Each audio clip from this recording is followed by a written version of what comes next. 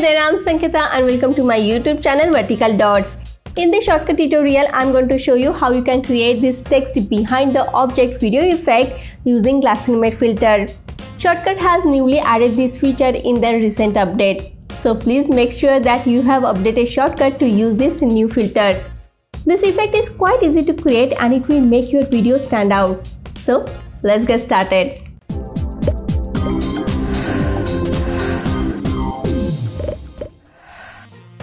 I'm going to use this clip to show you the effect.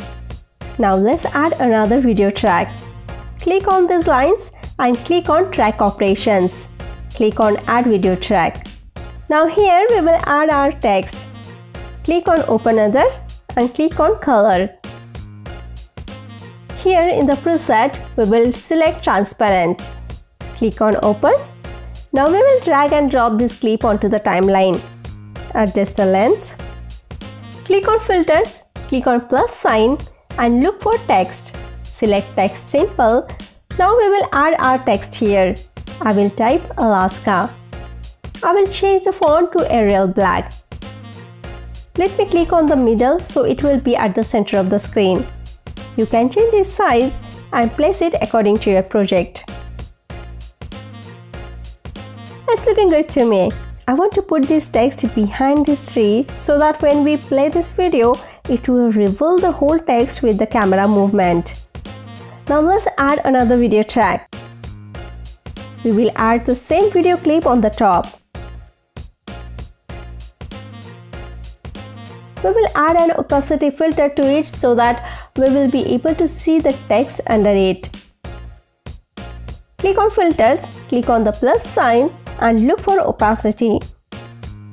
We will lower the opacity a little bit so that we can see the text.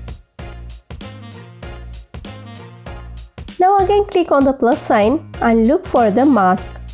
You will see this new feature, Mask Draw Glaxnimate, is added to the filters. Click on it. Nothing will happen.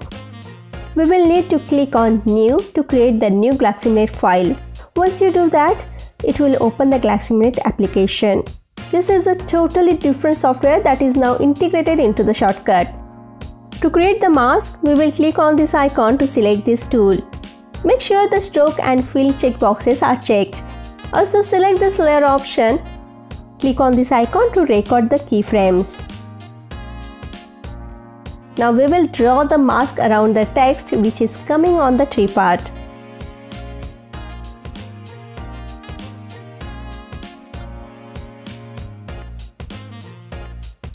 Once you draw the mask, click on this arrow to go to the next frame.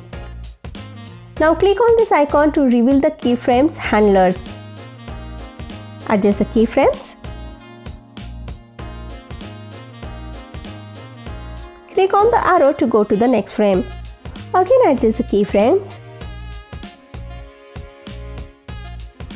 I will repeat this process until the whole text is revealed.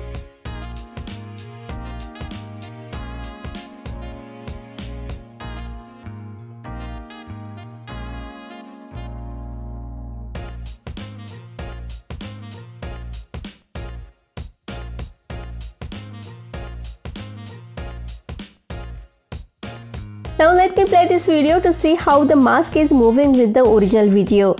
After you are done, click on this icon to save the video. Then close the application.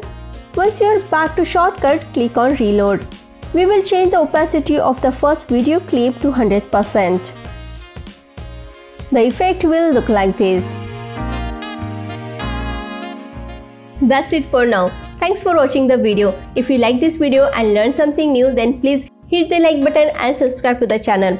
And feel free to share your comments below. I have more video editing tutorials on my channel that you can follow. Bye for now. See you next time.